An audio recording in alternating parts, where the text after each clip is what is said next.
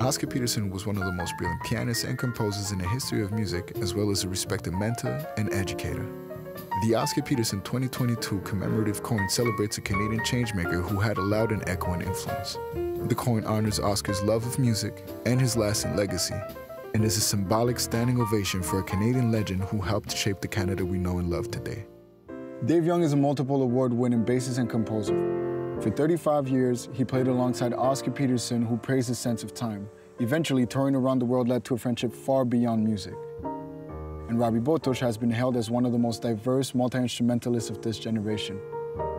He has a keen ability for perfecting his idol's technique, like Oscar Peterson. I'm in Toronto to meet with the both of them and discuss Oscar Peterson's impact.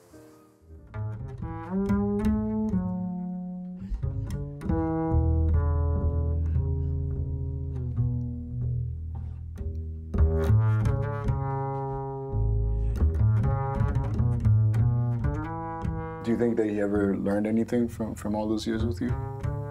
From you? Well, I think maybe what he learns when he takes a chance on people is, yeah, I was right. I was right. I knew that this guy has something in him that I was tapping into, and I knew that I could cultivate a better response. And I think he took a chance on me when he said, "You want to play in my band?" Right. And I said yes. You know, and oddly enough, that very first engagement was in 1975, and the question was, "Do you want to join the Oscar Peterson group?" And I said yes. The first thing up will be a 3-week tour of Japan.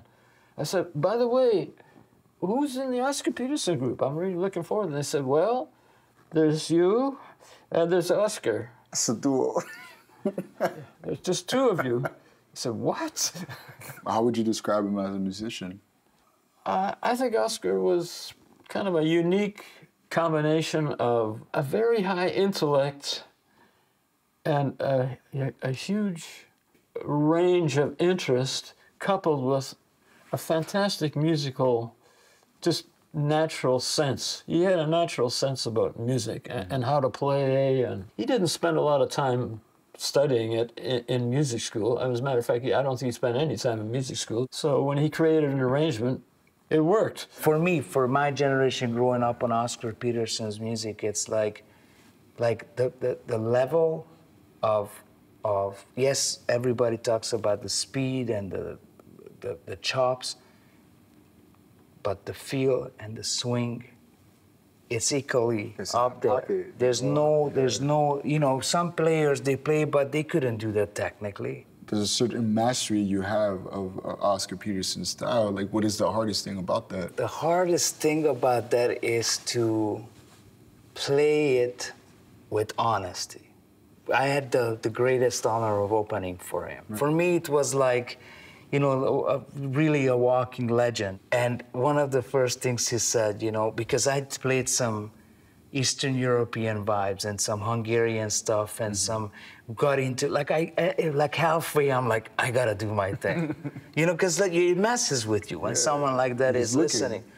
And he says, I love what you're doing and keep it up. I really enjoy hearing those things. But he wouldn't point out what, and I said, oh, thank you. He's like, no, keep doing what you're doing. And he kept saying it, you know, like, I love that stuff, and I think you need to open that up and keep.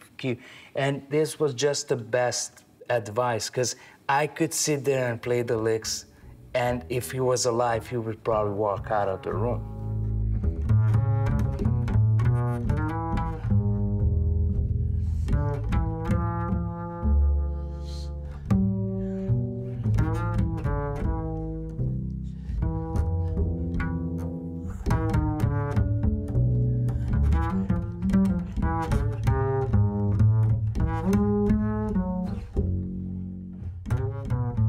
Can you tell us about the song that you decided to play for us?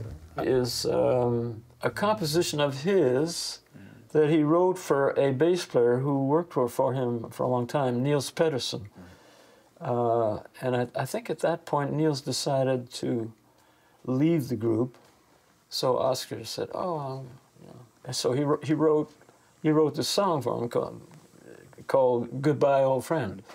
Now it's kind of changed. I basically play that song with him in mind. Right. You know, both Niels and Oscar are gone, but when I play the song, I kind of dedicate it to him.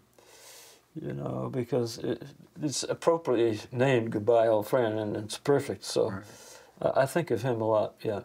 Is there anything that you would like to tell him at this point in time? Any question that you would like to ask him, or one last thing that you could say to him? Well, I was certainly, you know, since his passing, I've played a lot of concerts in tribute to Oscar and his music, you know, with various groups. And I would probably say to him, "O.P., the music's in good hands. You know, we're taking care of business. and don't worry, you know, we're playing your music the way it should be played." And I think he'd be quite happy to hear that. Yeah.